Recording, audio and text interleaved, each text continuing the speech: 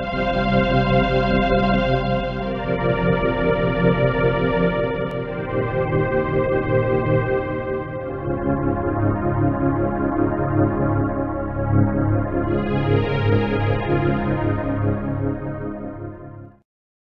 this is Outlaw Bookseller, and today I'm going to talk about fantasy and the phenomenon that I call the artificiality of fantasy writing.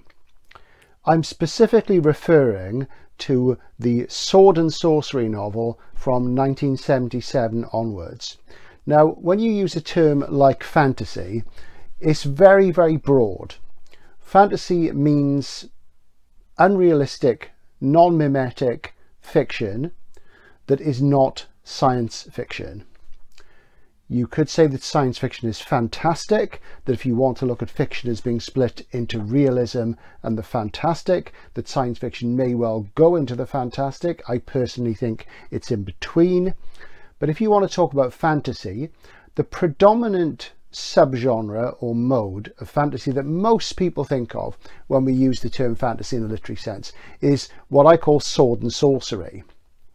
Now, there's going to be some background on this, so bear with me, but fantasy writing in the commercial sense that we think of Lord of the Rings, we think of a Game of Thrones, we think of all these things which have recently been televised like The Witcher, and we think of things like The Wheel of Time, all that sort of stuff. Books which have been popular for many, many years. Well, the interesting thing is that people, I think, have a distorted view of those sort of books because of commercial reasons. So I want to talk about that a bit. So if we want to go back to the beginning of that element of fantasy writing, if you look in the Encyclopedia of Fantasy by Clute and Grant, which is an amazing reference book, which I've had for many years since it was first published, they cite possibly Alexandre Dumas, the author of The Three Musketeers, as being the sort of primary source of the sword part of sword and sorcery.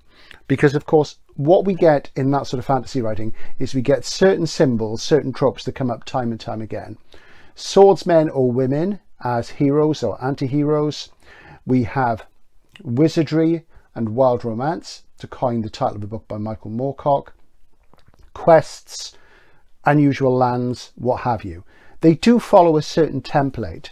Now, I would say that template goes all the way back much further than Dumas to some of the founding myths of Western Europe. The Norse myths. When the Norse myths were first written down by Snorri Sturluson in the 11th century in Iceland as the Prose Edda, they go back to things like Beowulf, which of course is the great English poem which is partially set in Denmark, and there are characters from Scandinavia. There are named swords, there are dragons, there are monsters, there are quests. So there's all these things. So it does go right the way back into the oral tradition of northwestern Europe. So there's that as well, and that obviously filtered through into storytelling and eventually into prose fiction, hence Dumas. Now, by the end of the 19th century, there was quite a revival of interest in the Nordic and in that sort of thing. And William Morris, the designer, that genius, who wrote a science fiction novel called News from Nowhere, which is a utopia novel. He was a socialist. He could design, he could paint, he could draw. Absolutely fantastic, amazing talented guy. He wrote several novels of a Nordic sword and sorcery type. And it was very much his thing to try and return to the standards of writing that you got in the chivalric era, Arthurian sort of things. So that was there as well. And then round about 1912, a popular pulp writer called Edgar Rice Burroughs came along, and in about a year he wrote Tarzan of the Apes, The Land That Time Forgot, and another book called A Princess of Mars. And Princess of Mars is about a Confederate soldier who's transported, it's not entirely clear how, maybe magically, to Mars, where he meets all sorts of alien creatures and he gets involved in swordplay and what have you. So these things were all there bubbling away in the background. And then round about 1930, a young writer called Robert E. Howard, who was only active as a writer for about 10 years, he committed suicide at the age of 30. He was one of the great pulp writers. He wrote for Weird Tales, lots of pulp magazines in the 20s and 30s. I think it was 1936 he died, maybe a bit earlier. And he created Conan the Barbarian.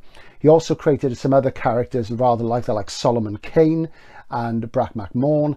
But Conan is the one that we remember, and who has been popularized in comics by Marvel in the 70s and in 80s cinema with old Arnie Schwarzenegger as the thief, the reaver, the slayer, Conan.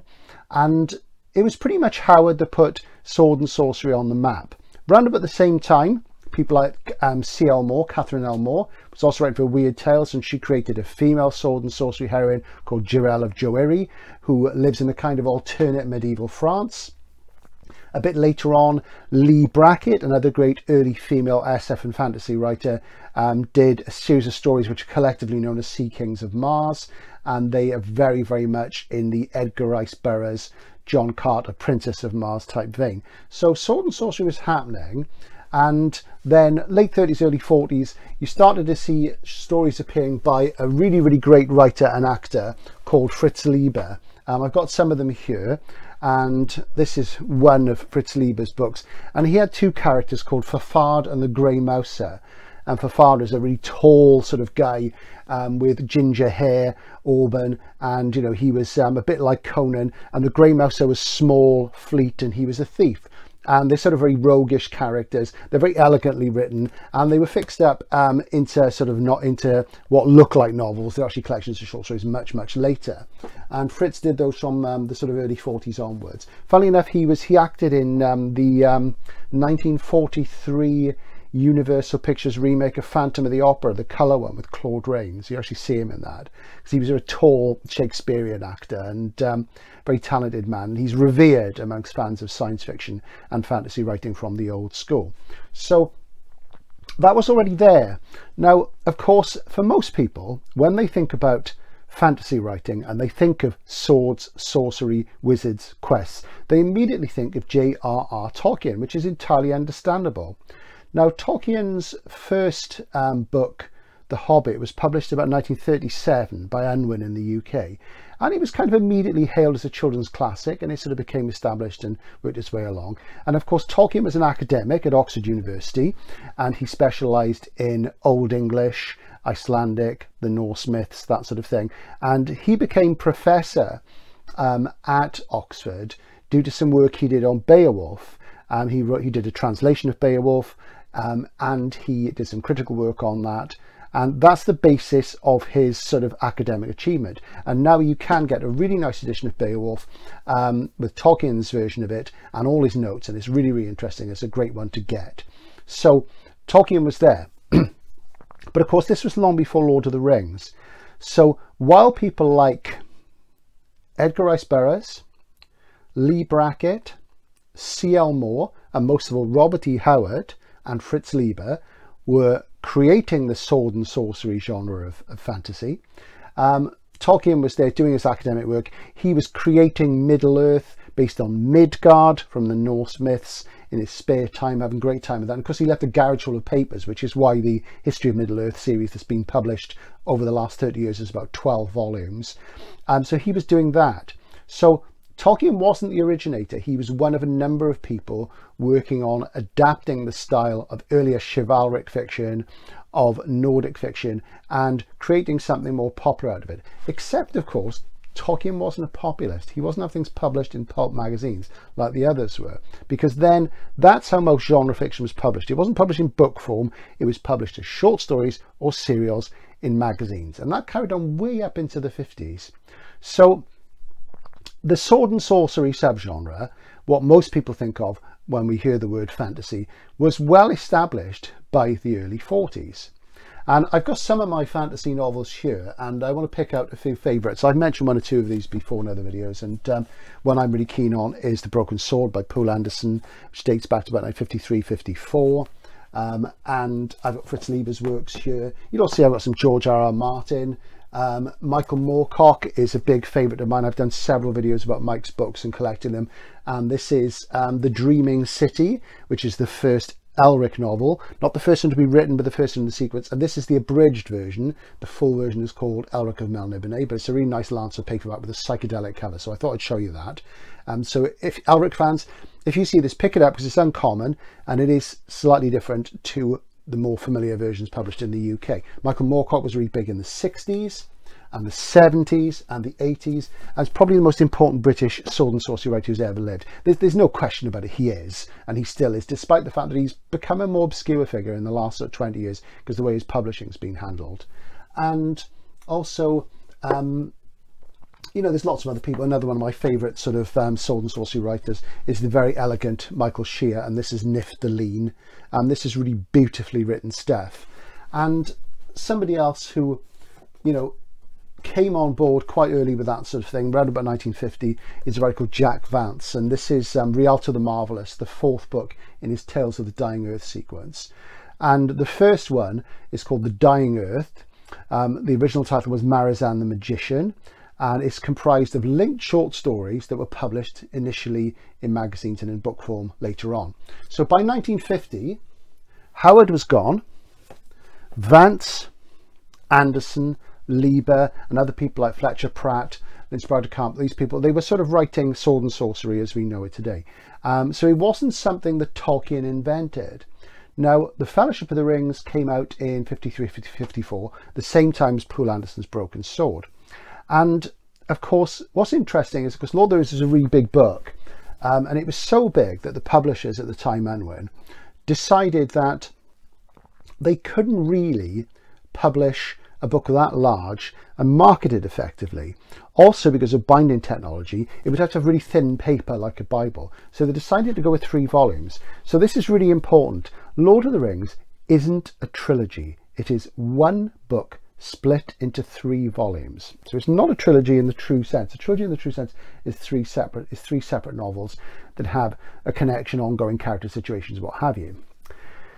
Now, even though there was critical acclaim immediately for that, the fact is that Lord of the Rings didn't become a bestseller until the 1960s, when we had a lot of social changes, particularly in America and Britain, and especially in America, with civil rights, the use of psychedelic drugs, the Vietnam War, the Kennedy assassination. All these things were tied into the way that the Beat generation influenced young people who were tired of the way things had been, the baby boomers, and the hippies were born.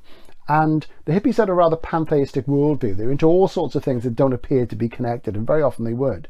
And they were big fans of science fiction and fantasy writing, and they were big fans of Dune, and also Stranger in a Strange Land by Robert Heinlein, and also Lord of the Rings. So Lord of the Rings became really popular on American campuses, particularly in the mid-1960s, some 10 years after, you know, Unwin finished issuing the 3 volumes. So Tolkien got really popular then. Now, in the USA, the books hadn't been copyrighted properly, so there were loads of pirate editions, and I think it was the Fantasy Society of America or the Science Fiction Writers of America got together, and they managed to get that sorted out and make sure that Tolkien got his money, because of course, you know, it's really not on. I mean, the age of book piracy was the sort of 18th and 19th century. There was a lot of that. In the 20th century, that just wouldn't do, and there was international copyright laws. So they got it copyrighted properly, and Tolkien got his money, which was the way it should be. And, you know, by the early 70s, you know, it was like absolutely huge. Now, throughout all this time, people like Vance, Lieber, Anderson, Moorcock were popular. They were still publishing stories in magazines. Their stories were getting fixed up into books and published in hardcover and paperback. But still, sword and sorcery was quite a small thing. Now, I remember being in school, my last year in junior school, we had a student teacher who was a sort of young, sort of hippie lady, and to me, obviously I was about 10 or 11, and you know, she seemed very sophisticated, and we did a thing for the week or so she was with us where she read us parts of The Hobbit, and each table, you know, the way you kids, you know, you don't have separate desks, you have a table pulled together, you used to in my day. And she named different tables. There was the Hobbit's table, and there was the sort of goblins table, there was the elves table, and so on, that sort of stuff. And it did make a massive impact on me, because I'd already read things which are more sophisticated in my view, things like John Wyndham and H.G. Wells and stuff like that. But it was interesting, and that's what led me to first discover Tolkien. And The Hobbit's great fun book, obviously. But of course, Tolkien's name was on everybody's lips, and he was really popular. And when I was in school, loads of my friends, as I got a bit older, had read Lord of the Rings, but I was more interested in, you know, they were interested in Lord of the Rings and photochromic sunglasses, and later on Fleetwood Mac. I was more about Philip K. Dick, leather jackets, and you know, and punk rock. But I didn't really read fantasy writing. I was reading SF, and I didn't really discover fantasy writing properly until the early 80s. Now, in the late 70s, you know, publishing wasn't as rapacious and commercial and clued up now as it was then.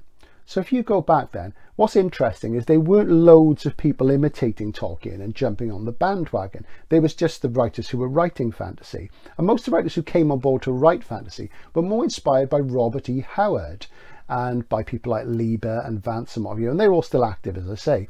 So Tolkien was the outsider. He was unusual. And of course, when you read Tolkien, you know, there's two camps on this. I personally think Tolkien's really overrated. There's a lot of world building. You know, the books go on and on and on. The characters seem more like archetypes than characters. It's a bit twee at times. One of the most interesting things I think in Lord of the Rings is the fact that you never see Sauron and you never hear his voice. He's never described, and that gives him sort of mystery, which is really interesting. But it's also a bit of a weakness in a way, in that I don't think Tolkien could write those sort of characters, whereas somebody like Michael Moorcock or Poul Anderson, they could write demonic characters. And in Moorcock's books, particularly in the Elric books, there's Arioch, the Duke of Hell, the Knight of the Swords. And you know, and he's really pretty scary. So I don't think Tolkien could do that. He saw things more in sort of black and white, whereas I think the American school that come from Robert E. Howard was more amoral. I mean, Conan, you know, wasn't a good guy. He was a bad guy. He did lots of bad things. He was a thief, a slayer, a reaver. But you know, he also sort of fought back against sort of black-hearted wizards and monsters and what have you. So there was that always there. It was always more realistic. The sort of pulp heroes are more anti-heroic, and Tolkien was less like that. He was more sort of lily white. So the combination of the world building and the lily white thing didn't really work for me, and still doesn't. So, but obviously a lot of people love it. You know, they're hugely popular, obviously. But interestingly, as I said, the publishing at that time, there wasn't a lot of bandwagon jumping in the same way. Then in the late 70s, a science fiction writer called Lester Del Rey, who'd been a science fiction writer since the late 30s, he had a publishing imprint called Del Rey Books, and he had come across a writer called Terry Brooks, and he commissioned Brooks to write a trilogy, and the trilogy is called Shannara, and the first one's called The Sword of Shannara, and it's very similar to Lord of the Rings, except that it's set in a post-nuclear apocalypse world where the radiation has created elves, gnomes, magic and what have you. So it's quite an interesting sort of thing, but not my sort of thing at all. And Del Rey did a lot of work editing with Brooks on that, and Brooks is still writing today and hugely sort of successful and popular. And when The Sword of Shannara, the first volume, was published, I think they printed 50,000 hardcovers, and it went to #1 in the New York Times bestseller charts. And that was the beginning of the modern fantasy boom, the modern sword and sorcery boom. And it was hugely influenced by Tolkien. Soon after that, we had Stephen Donaldson, the Stephen Donaldson books, Thomas Covenant. There were 2 initial trilogies, one later on. They were also really popular, and there were obvious debts to Tolkien, despite the fact there were some very dark things in them. That came out of Donaldson's own background, and you know, but they were still Tolkien-esque. There was an alternate world, the land. There was Lord Fowl, who was a bit like Sauron, and all those sort of things. And the sort of 3-volume sort of thing which Tolkien did, where you have setup, quest, and resolution in 3 volumes, became the dominant mode in the years that followed. When I entered bookselling in late 1984. David Eddings and Raymond E. Feast had come along. There were other people as well. They were the sort of next wave. Brooks and Donaldson were still popular, but they kind of peaked. And they came along. They were really popular. And by that point, I was really into Michael Moorcock, and I was reading people like Fritz Lieber. And it was interesting because at that point, if you had a bay of books, if you look behind me, my shelves, a bay, or a drop, some people call it, is about 7 shelves in a bookshop. You know, you couldn't fill one of those with fantasy novels. There weren't enough published in the UK to do that. And it was interesting because over the couple of years after that, it was easy for me to actually get a fantasy section together, because publishers started commissioning books, buying books, and all of a sudden there were Tolkien rip-offs everywhere. Some were very good, some were indifferent, some did have original elements, some didn't. But the point was all of a sudden everything in sword and sorcery writing, in fantasy writing, was a trilogy, or a series that went on and on and on. Because of course with Tolkien there wasn't just Lord of the Rings, there was the Silmarillion, and there was this garage full of papers, there was all the short stories. So the whole world building thing of having, you know, you'd have one author and, you know, you'd fill shelves with their book, became the way fantasy went. And of course, as if I show you again, just to show you, this is Michael Moorcock's The Sleeping Sorceress. Look how slim that is. And Moorcock's novels were all like that, pretty thin, because they were mostly short stories fixed up. Same with Fritz Leiber, Jack Vance. I mean, it wasn't until the mid to late 80s that you could even get a singleton like this by Michael Shear's Niftaleen, you know, and that's a singleton. There is a sequel, but it wasn't planned as a series and never became a trilogy. So it was very much one of those things, the books ballooned, so they were imitating Tolkien. So you could say Tolkien invented a new style. You sometimes get that referred to as high fantasy, or as epic fantasy, but it is all basically sword and sorcery. But it's not amoral, anti-heroic sword and sorcery. It's a different thing.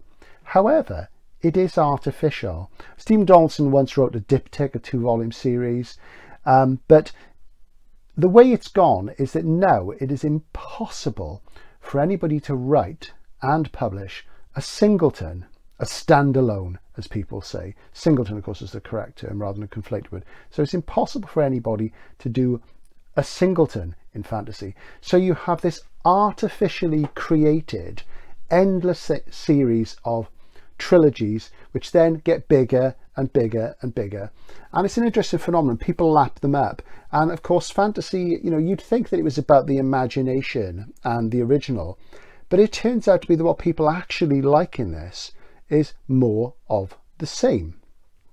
So it's not really very imaginative or fantastic at all. It's just familiar symbols, familiar tropes, familiar structures, what have you. And okay, you can work within a tradition. You can be a craftsperson and you can say, I'm a craftsman, I'm going to work within this tradition, I'm going to see what I can do with these symbols, these tropes, these ideas, and we go from there.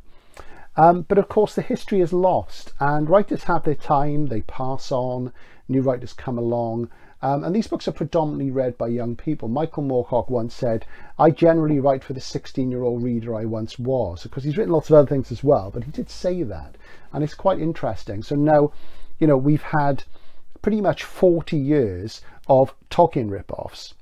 More recently, since the success of George R.R. Martin's Song of Ice and Fire, which has brought the hard and the fast and the amoral back into fantasy writing, because of course George is older and he read people like Roger Zelazny, he would have read Moorcock, he read all this stuff. He wasn't a huge Tolkien fan.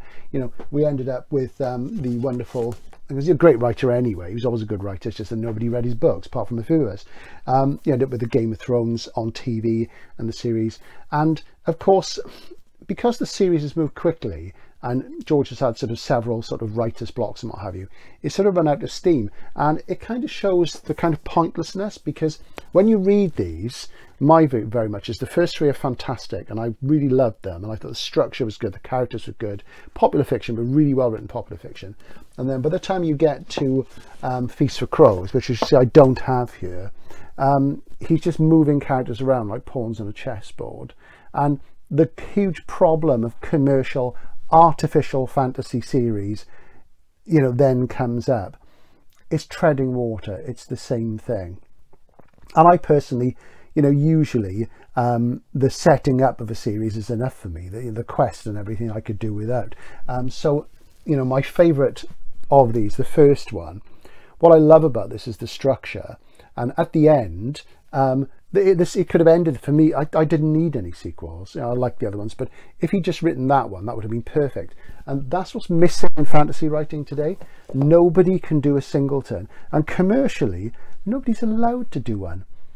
Try and think of a singleton sword and sorcery novel published in the last 30 years and you'll come up with hardly any. In the last 10-15 years, probably none. I think there's been one. So have a look at that. So it's a problem because, of course, when publishers do this, if volume 1 doesn't take off or people buy it and they don't like it, so they don't buy volume 2, it kind of kills a writer's career. So, you know, it's a difficult thing, and it's been spreading over into SF, and it's not healthy. It's not a healthy thing at all.